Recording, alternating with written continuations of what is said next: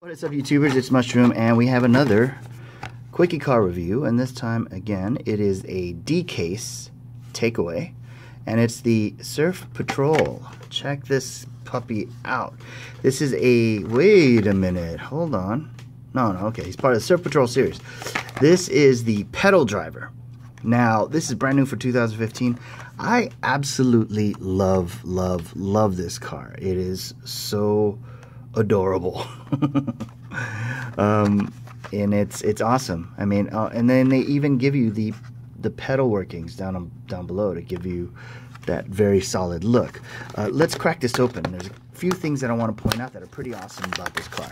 Okay, let's read about it first real quick. Born on 2014 in El Segundo. Specialty: this single-seat pedal racer may look old school, but with a blown engine, side exhaust, and plenty of style, it's geared up to pound the competition. All right, so let's check out. First of all, look how, I mean, that's tiny, right? It's really, really small.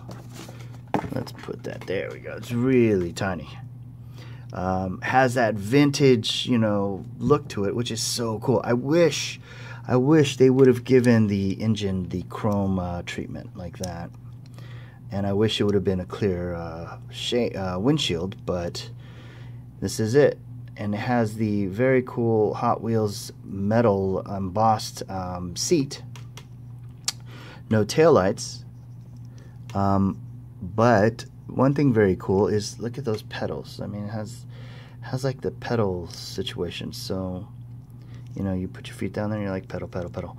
The other cool thing I want to point out is this is like a standard Hot Wheel tire, right?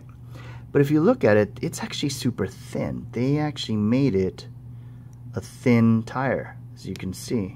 So that's kind of cool.